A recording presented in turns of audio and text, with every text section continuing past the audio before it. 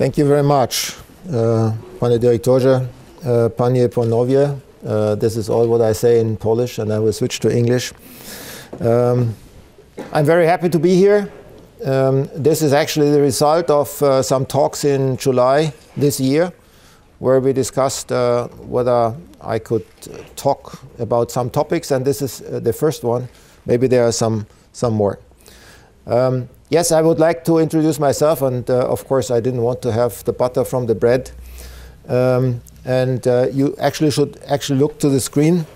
I'm not a scientist, and I'm not a historian. This is important to know, because what I'm telling you is much out of my personal experience. Neither am I a politician.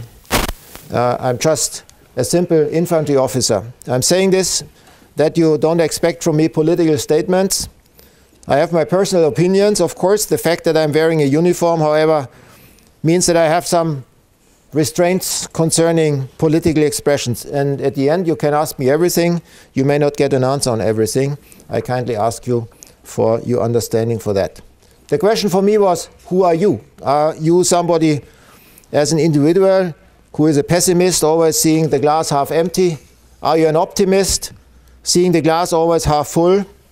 And this would be my corner, being more a realist. In this case, why is the glass filled with piss? I can tell you this is a drastic outcome. There are nicer perception imaginable, and I hope you agree with me at the end of my briefing. I'm working in this building. To the left, this is the Joint Force Training Center in Bydgoszczy in Poland. I am the special advisor to Major General Wilhelm Grün, the German commander of this NATO installation in Bydgoszczy, which is now called the NATO capital of Bydgoszczy, an expression we did not invent. It was invented by the mayor of Bydgoszczy, because in the meanwhile we have a couple other NATO installations around. And this is my bio. And you can quickly fly over it. You're all literate. I will not go to all of this in the detail. Actually, because we will come to some of these stations during my briefing. Educational-wise, I attended the Armed Forces University in Munich. I have graduated from several courses at the Armed Forces Staff College, the Armed Forces Command and Staff College in Germany, in Hamburg, the Netherlands Army Staff College, the United States Infantry School, and the United States Defense University and the NATO School. In my two last assignments, prior to my current one, I was responsible for development and delivery of integrated peace support operations training in West Africa, and the coordination of deployment training for German soldiers preparing for missions worldwide. So I could say humbly that I was allowed to collect some experience. What is this presentation all about? I will repeal some of these periods as they coincide with the developing history of these decades since 1974. And I want to share my memories and perceptions with you, linking them with selected events of global significance. For that, I will dare to open my private photo album. You are allowed to laugh seeing me, how I was looking 40 years ago. I don't mind, especially since I have an imagination how you may look like in 40 years from now. You're all still young. To line up all regional of global events of significance during these 44 years would have by far exceeded this lecture. What you see here is only my personal selection, which of course would not withstand any scientific claim. Even then, it did not fit at one slide. I have therefore split the period into two halves, 1974 till 2000 and 2001 till today. Left side, you can see my career assignments. On the right side, the mentioned events that I will guide you through with a virtual lightsaber if you want so. The ones highlighted in red mean a greater significance to me, and the yellow blocks are the one of which I will draw some consequences at the end, because I'm of the belief that they are of overriding importance for our present time and the near future. In this time frame, which you see here, there is one. And this is the fact that Vladimir Putin came to power in Russia at the 31st of December 1999 at the edge of the new millennium. Again, the outstanding events in red at the second part from 2001 to today, and only one of overriding importance again, and this is the European migrant crisis, which started in 2015 with all the consequences. So let's go.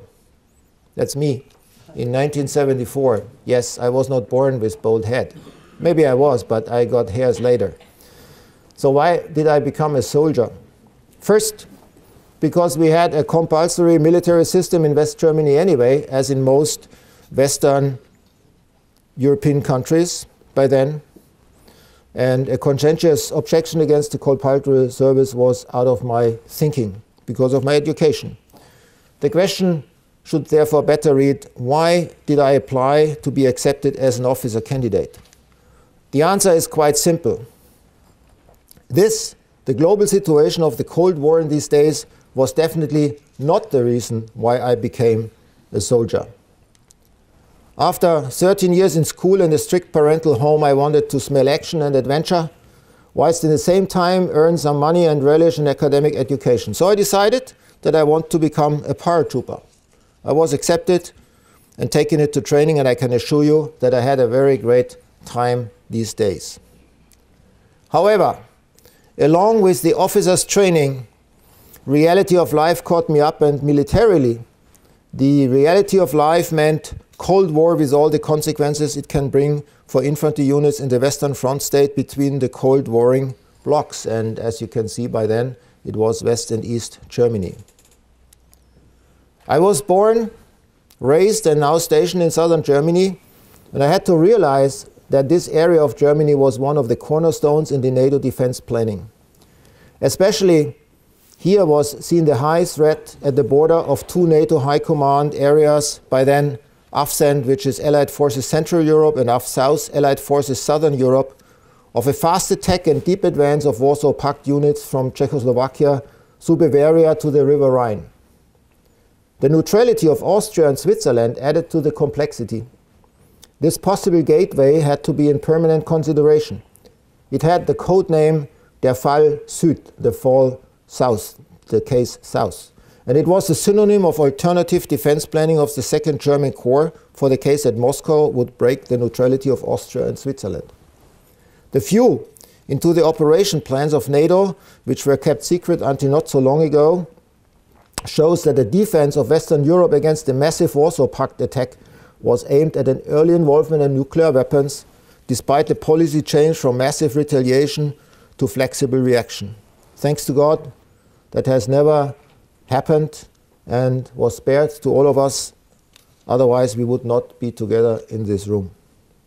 A little anecdote in these times. I had my foxhole, so to say, from infantry somewhere down there at the border to Austria. And we had always trained our squad leaders to look at the position, the infantry position from the enemy side. Is the camouflage okay? Are the lines of support secured, and so on. And since we had a regular personnel turnover, we went there regularly. With tactical signs at the cars covered because the Soviet military mission in civilian cars was present there as well, as Western military missions had to drive to Warsaw Pact state, of course. So one day I got, during one of these exercises, the information from the police that the Austrian border police had arrested a German non-commissioned officer on the Austrian side together with his jeep, which was of course strictly forbidden. He wanted to check his positions from the enemy side. Until today, I have no clue how he went there, and we were lucky to get him out and back without further diplomatic quarrels. That's also me. A couple of years later, platoon commander in the Dark Battalion of the German Ministry of Defense in Bergisch Gladbach, not far from Bonn, which was by then the seat of government in the Federal Republic of Germany and the provisorial capital. I'm showing this because it was one of my first meetings with a Pole, and in this case, John Paul, that's me, of course. The Pope is easy to identify. That was one of my extraordinary highlights during my time in the Guard Battalion, to participate in this honor formation on the 15th November 1980. We are in this year 1980. You can see my little lightsaber here showing you where we are. The Soviet-Afghan War had begun in December 1979. Insurgent groups known collectively as Mujahideen fought a guerrilla war against the Soviet Army and the Democratic Republic of Afghanistan government, mostly in the rural countryside of Afghanistan. The Mujahideen groups were backed primarily by the United States, Saudi Arabia, and Pakistan, making it a proxy war already then.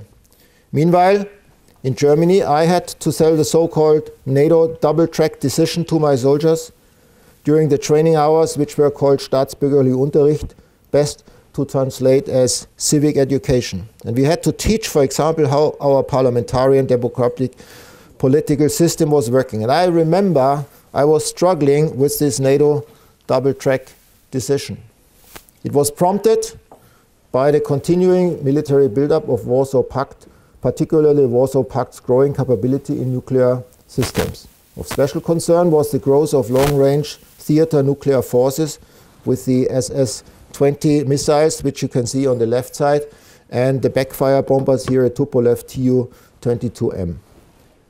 The European NATO members saw in the mobile launching platform-mounted SS-20 missiles no less than a threat of these strategic intercontinental missiles, and on December 1979 took the so-called NATO double-track decision. This decision intended the deployment of 572 equally mobile American middle-range missiles, Pershing II, which you see on the right side, and ground-launched cruise missiles as well on the right side, to rebuild the state of mutual assured destruction. This is something you have to think twice, mutual assured destruction. NATO offered immediate negotiations with the goal to ban nuclear-armed middle-range missiles from Europe completely, with the provision that the same missiles could be installed 4 years later if negotiations failed. The Soviets were critical that neither French nor British nuclear weapons were considered in this treaty. The disarmament negotiations, which started on November 30, 1981, remained without conclusion. The German parliament agreed to the deployment in 1983, whereupon the Soviet Union aborted the negotiations. Only in 1987, the US and the Soviet Union signed the Intermediate Range Nuclear Forces Treaty, SALT, if provided for the destruction of all middle-range weapons, and ended this episode in the Cold War. Looking to Poland.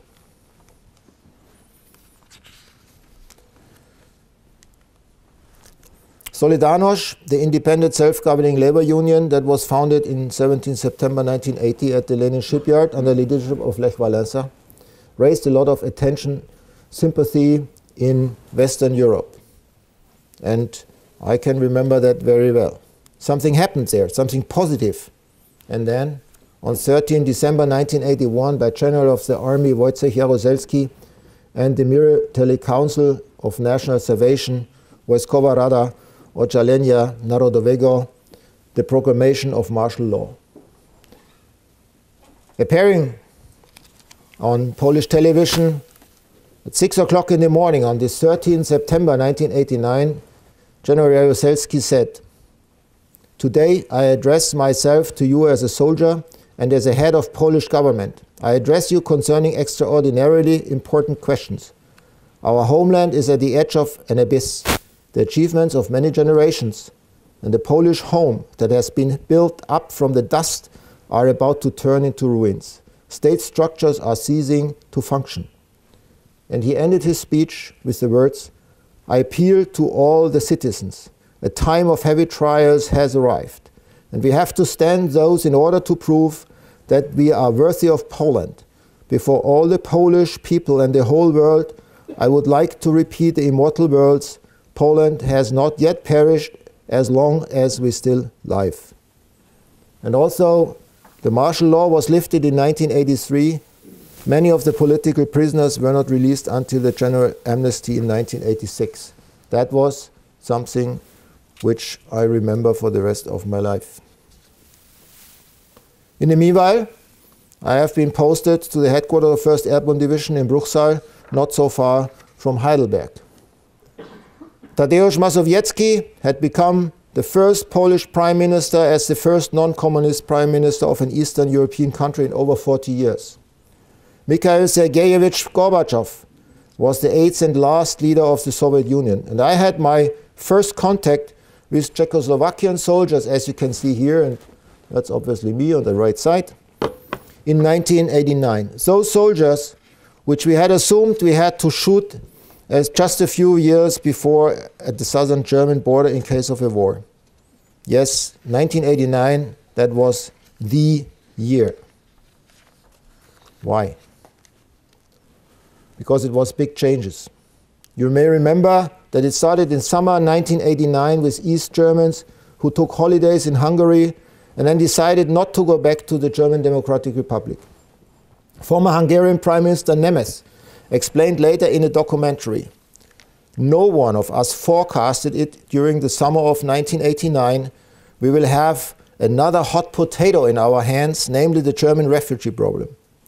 I got the first news that, interestingly, after 2 to 3 weeks long holiday, some of the GDR citizens decided to stay. It was clear to me that is now a very, very serious situation.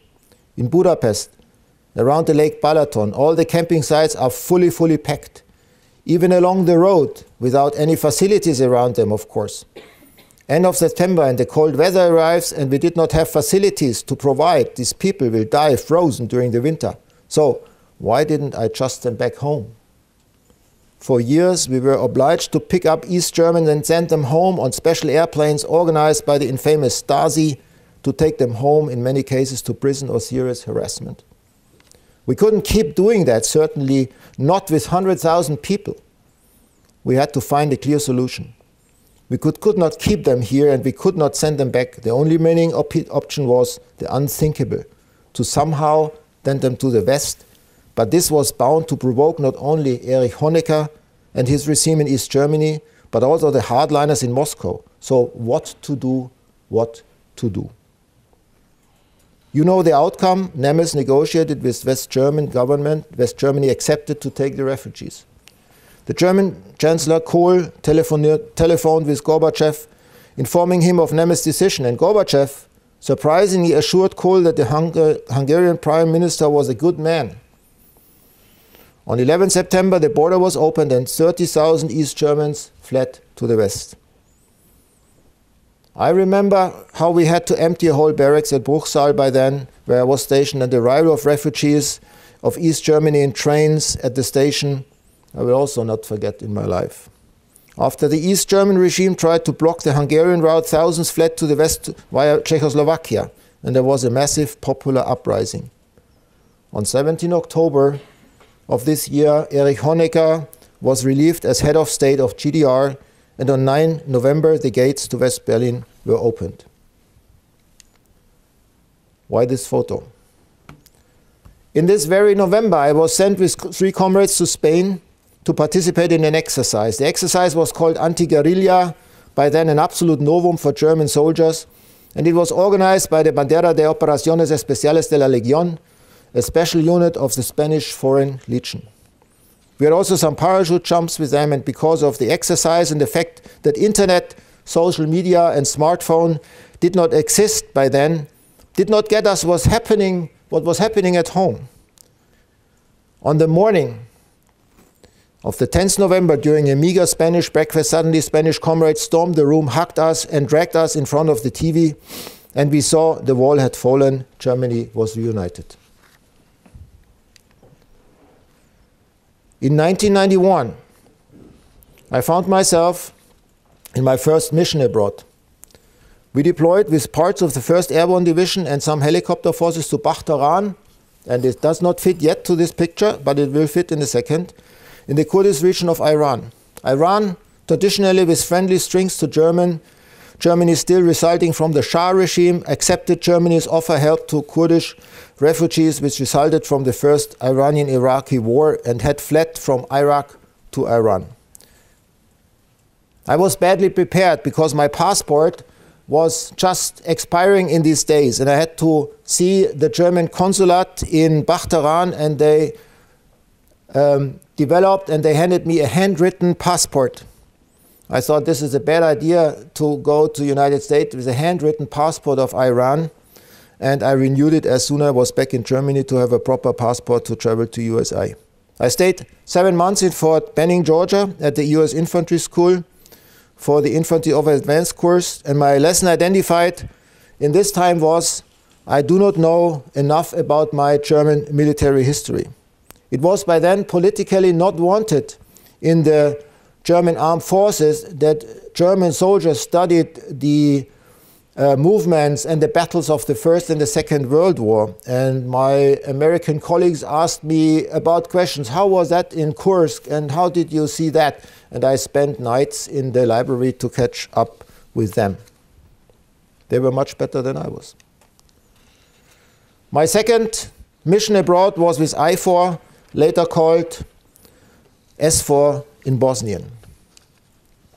I was Joint Operations Shift Director in the former Tito residency in Sarajevo from September to December 1996. And this implementation force was a NATO-led multinational peace enforcement force in Bosnia and Herzegovina under the mandate of the United Nations. And what I found significant was that Russian and American troops joined each other on a patrol. You can see here the Russians and the Americans together. This is in the Bosniean town of Zvornik on the afternoon of the 29th February 1996 in this operation. And I was impressed, and I had high hopes for a brighter future in military cooperation between NATO and Russia. And also in this time, we got new colleagues. I assumed the command of a parachute infantry battalion in Oldenburg in northern Germany, and you can see amongst these new colleagues the first Polish officers I could deal with. Vladimir Putin came to power in Russia at the end of the last millennium, and by then I did not oversee the consequences in any way. I was looking forward to my first 3 years assignment abroad in Stavanger, in Norway, by then the joint headquarters north of NATO. And with that, I switched to the second part of my timeline. The joint headquarters north was responsible for the NATO defense planning at the northern flank of NATO, means the Baltic states, later, and Norway, and the coastline up to the Russian border. In 2001, this headquarters was tasked with the lead of the so-called Kosovo Force 5th iteration, and I found myself in the headquarters of K4 as Chief J5 plans to do some planning. Nothing dominated my 6 months in Kosovo as much as the September 11 attacks, the series of 4 coordinated terrorist attacks by the Islamic group Al-Qaeda against the United States on the morning of Tuesday, September 11, 2001. The attack killed 2,996 people, injured over 6,000, and caused at least $10 billion in infrastructure and property damage. And I still see myself in the office of our Assistant Chief of Staff Operation in front of the TV, and I couldn't believe what we were seeing there. Suspicion quickly fell on Al-Qaeda. The United States responded by launching the war on terror and invaded Afghanistan to depose the Taliban, which had failed to comply with US demands. On the 13th September, for the first time ever, NATO invoked Article 5 of the North Atlantic Treaty, the Common Defense. On 18 September 2001, President Bush signed the authorization for use of military force against terrorists, passed by Congress a few days prior. On 20 September 2001, George W. Bush delivered an ultimatum to the Taliban government of Afghanistan, the Islamic Emirate of Afghanistan, to turn over Osama bin Laden and Al-Qaeda leaders operating in the country or face an attack.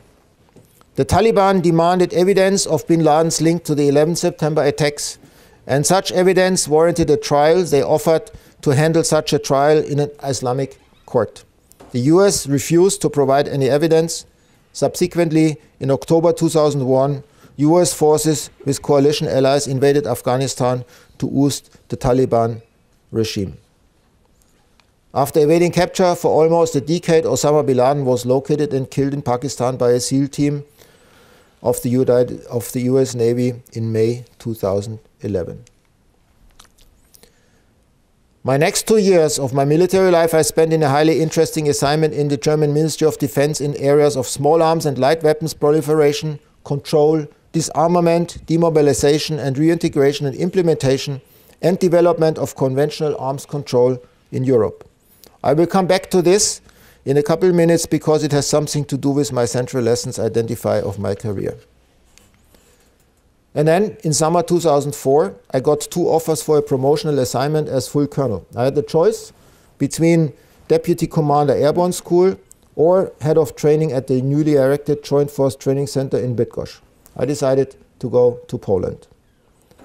In fall 2004, I started my job there, and these years were marked by numerous recce's, reconnaissance to Afghanistan, by then mainly to Kabul and Kandahar to train staffs of the so-called International Security Assistance Force. This was the NATO-led security mission, which is ongoing with a different name until today. Internationally, I should not forget to mention the Russo-Georgian War, the war between Georgia, Russia and the Russian-backed self-proclaimed republics of South Ossetia and Abkhazia. The war took place in August 2008, and it is regarded as the first European war of the 21st century.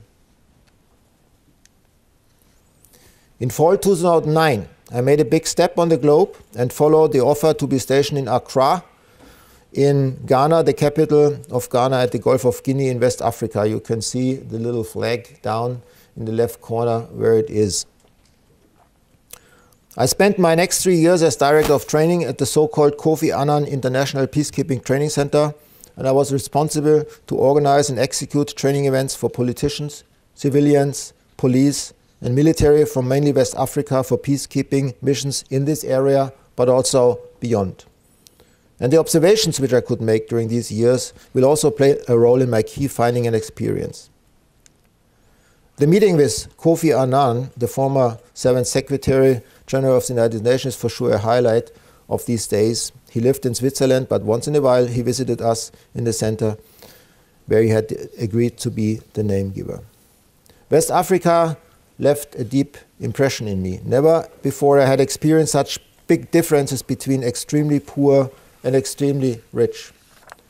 This is a slum in Accra at the old Fadama police station. This is a slum in the harbor area, and these boats are only about 3 kilometers away from the luxury hotel, the Mövenpick Hotel in Accra, and where when you're behind the walls, think you're in another world.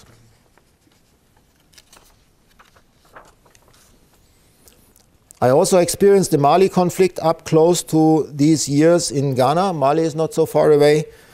And from Ghana, finally, the journey went back to Germany now as department head of deployment training and mission experience in the German headquarters in Joint Forces Operations Command in Potsdam.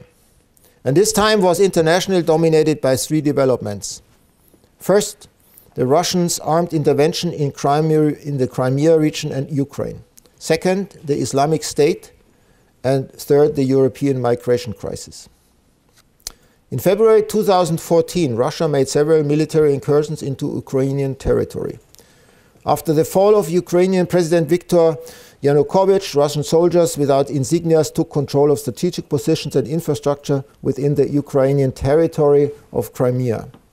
Russia then annexed Crimea after a referendum in which Crimeans voted to join the Russian Federation, according to official results. In April, demonstrations by pro-Russian groups in the Donbas area escalated into an armed conflict between the Ukrainian government and the Russia-backed separatist forces of the self-declared Donetsk and Luhansk People Republics.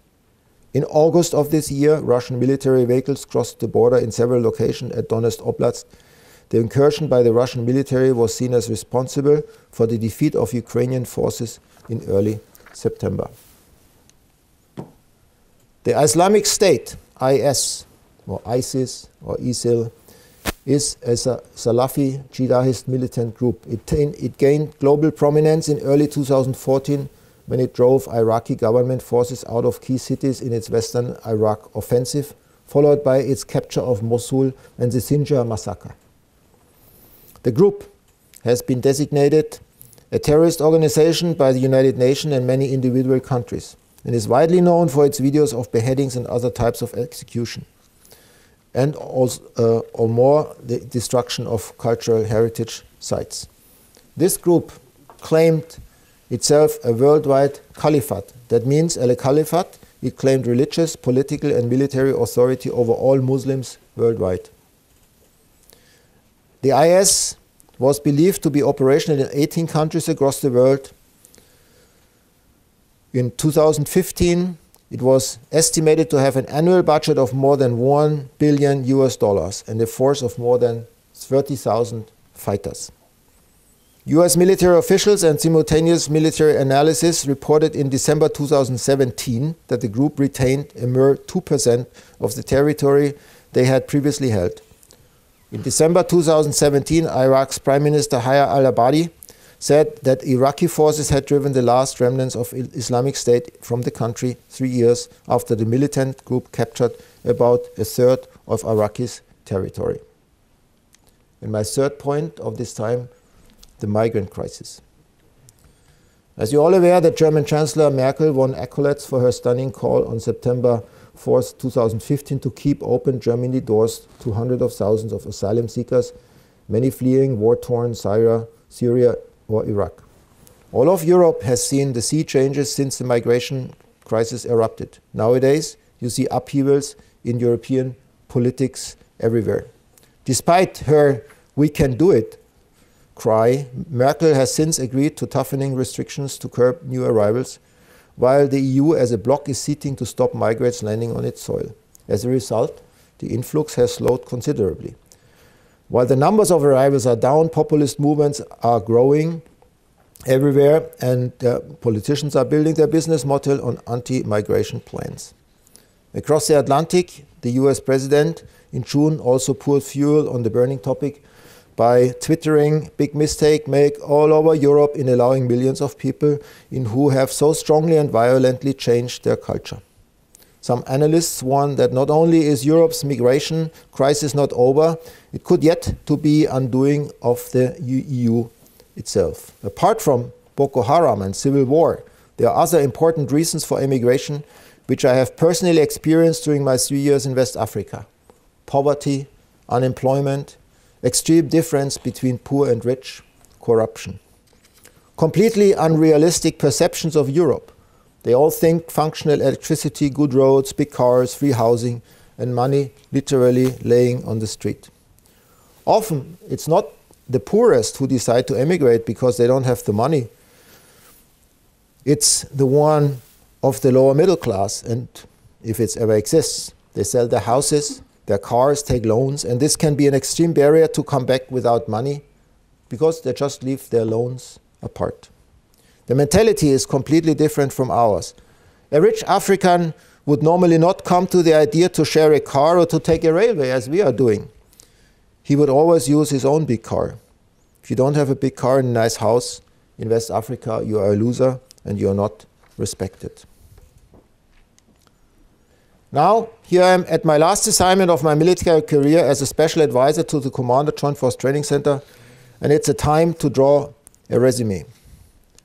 These are my two key experiences: the change of Russian politics and the migration into Europe. In 2003, when I worked in the German Ministry of Defense in the areas of weapons proliferation control and disarmament, we had meetings with Russian delegations in Brussels, in Vienna, even in Moscow. And for me as a soldier, a non-diplomat, so to say, it was significant to experience during the brief talks with the American, the British, and the French delegations that when a proposal was well received by the Russian sides, the prevailing attitude on our side, on the Western side, was that the proposal should have been made more restrictive, because otherwise, why would there actually interested or of interest for the Russian side? And I personally still think if Russia had been treated differently by the West in these years after the Soviet Union breakdown, history may have developed a little bit differently.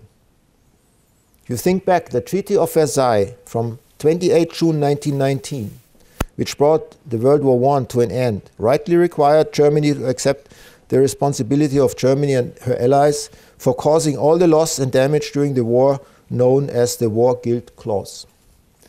The later National Socialist dictatorship in Germany used it to develop the perception amongst the German population of a dictated peace. And I see parallels what happened in Russia. On 30 December 1999, a program article signed by Putin, the new prime minister, Russia at the turn of the millennium, was published on the government website. I kindly ask you if you can read the red markings here.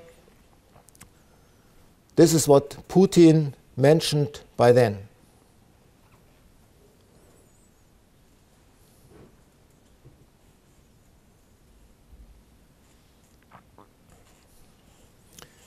He ends with the words, Russia was and will remain a great power.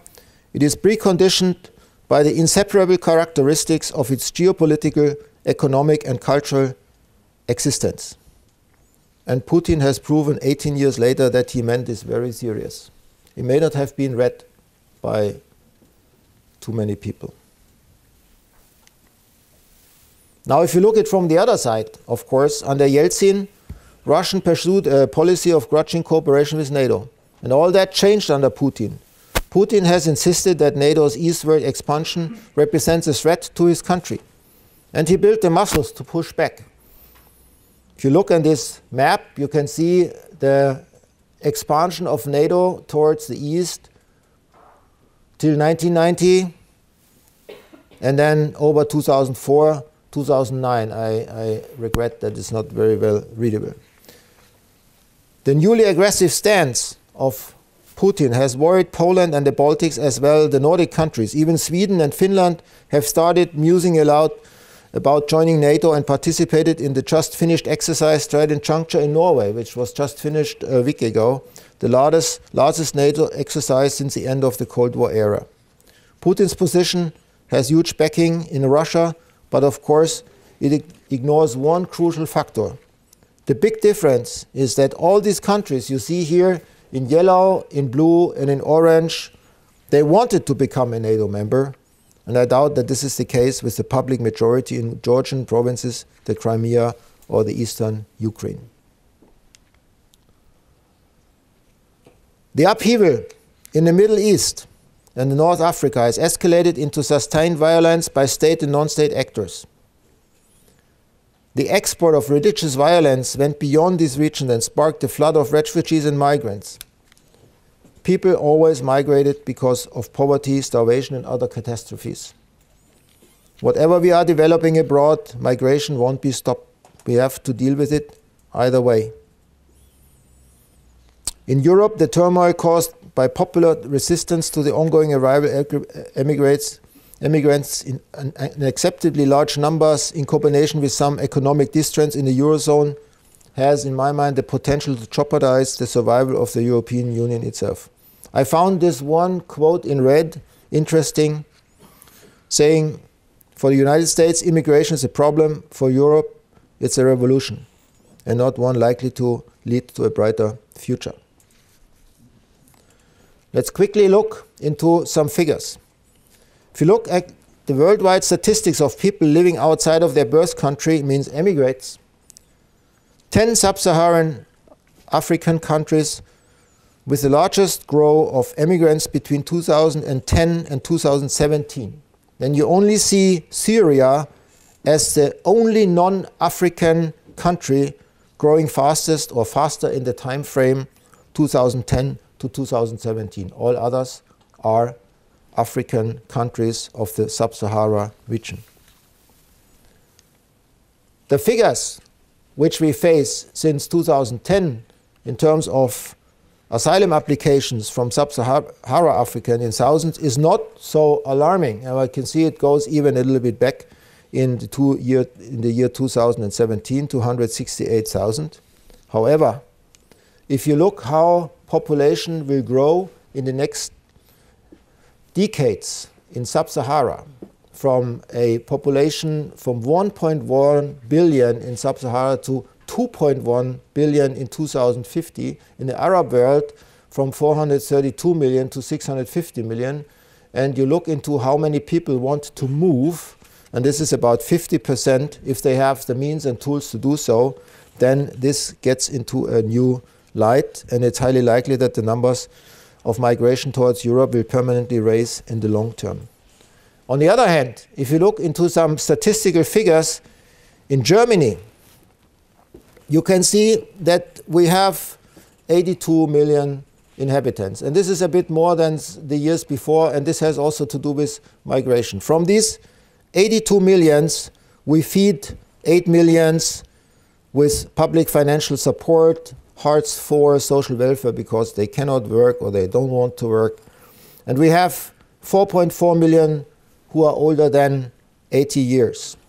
So we have about 50 million who can work or who work and produce some goods, somebody in the age of 20 to 65. Now in the year 2060, we will have 9 million who are older than 80 years. And our birth rate deficit is still between 150 and 190 persons population yearly. That means every year 170,000 old people die, or people die more than little children are born. So you could say, if nothing happens and if we don't make use of immigration, Germany as a nation will somehow die in the next 100 years or so because we don't have enough Germans anymore. So these are my lessons identified for the future. First, to NATO, Russia. I'm living now in a front state because Poland became a front state in the front line of NATO, if you want so. Look to Kaliningrad or to your easterly neighbors.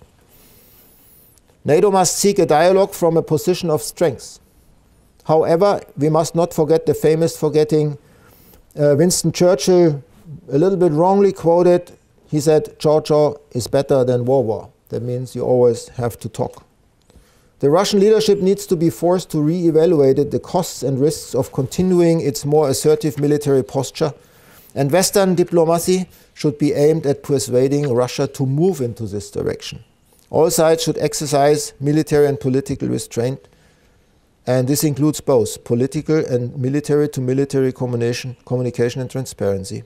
And based on participation in recent exercises, I'm quite confident.